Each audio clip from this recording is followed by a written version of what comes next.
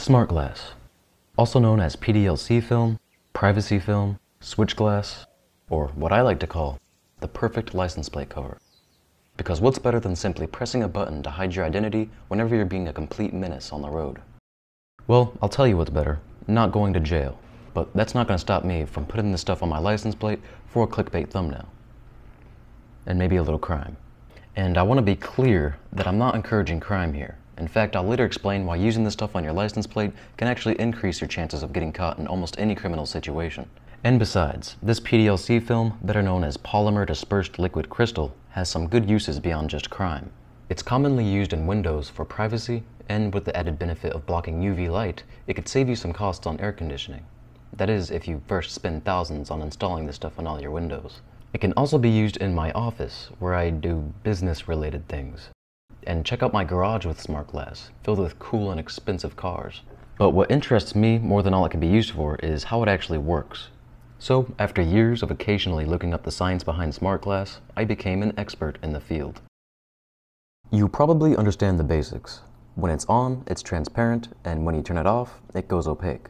Something called liquid crystals, which are embedded in the film, makes this all possible. Now, a liquid crystal isn't exactly a substance in itself. Instead, it's the state of matter a substance can be in, which exhibits the properties of both liquids and solids.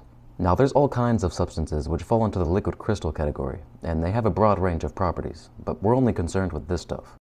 PDLC film uses what's called pneumatic liquid crystals, which are made of long polar molecules. Polar meaning the electric charge is unevenly distributed in the molecule, giving one end a negative charge and the other end a positive charge. This polarity allows the molecule to be easily influenced by an electric field.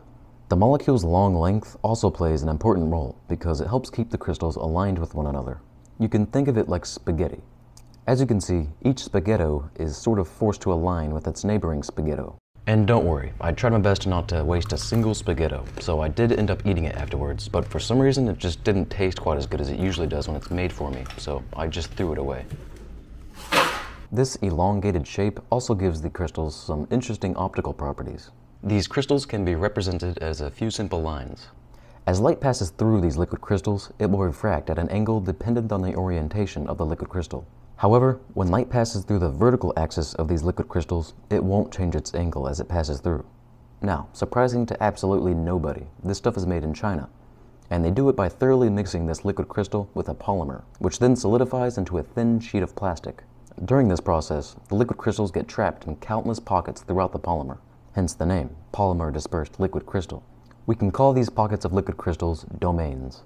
This plastic sheet is then sandwiched in between two layers of indium tin oxide, which is a transparent and electrically conductive mixture of indium oxide and tin oxide.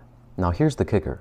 When there's no current passing through these two layers, each domain is oriented in a random direction as the crystals constantly move around at room temperature. So when light passes through this sheet, each domain will refract and scatter that light in random directions, giving the sheet an opaque look. But once you pass a current through the two conductive layers, each domain will align themselves with the electric field, such that the negatively charged ends of the liquid crystals will point towards the positive side of the film, and vice versa. You just need to give it enough voltage to overcome the thermal energy of the liquid crystals. So in this case, once all of the liquid crystals are aligned, the light passing through them will refract evenly throughout the entire sheet, which makes it transparent. These domains can even be frozen in place, so if I make it transparent and then make one spot really cold, and I wouldn't recommend putting butane on an electrical device, but it's the only thing I have that can reach low enough temperatures to freeze the crystals. Now if I turn it off, see that spot remains transparent because I froze the domains in place. Pretty cool. So now that we know the basics of switch glass technology, it's time to apply that newfound knowledge to the world of crime.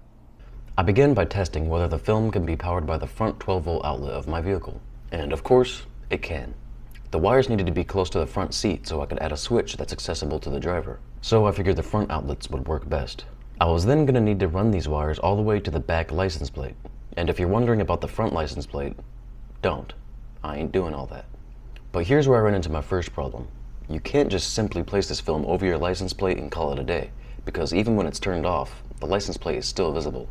The film needs to be at least an inch away from the plate to effectively block out all the information. So I'm going to need to make some sort of spacer to achieve this. Now I could easily just use some cardboard and glue to make the license plate frame, but I decided to 3D print one instead. And after about an hour of designing and 5 hours of 3D printing, this is what I get. A failed print, which is just terrific.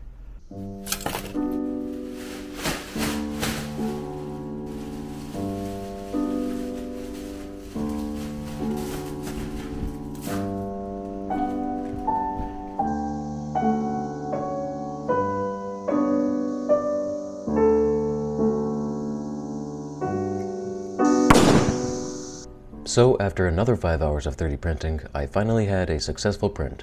So I superglued a pre-cut piece of switch glass to it and stuck it on the back license plate. And yeah, I mean, from this angle, it seems alright, but pretty much every other angle tells a much different story. I mean, if this monstrosity on my license plate isn't enough to raise suspicion or identify my vehicle, my bent bumper definitely is. And you may be wondering, why not just use one of your cool and expensive cars for this project? Well, that's a good point. Okay, so I'm out in my garage with one of my cool cars. And it's expensive too, by the way. And yeah, that actually does look a lot better when it's not on a bent bumper facing towards the ground. Now I just need to plug it in and give it some power. But unfortunately, I forgot to bring my keys with me. But would you look at that, I just so happen to have a lockpick in my pocket, aka a sledgehammer.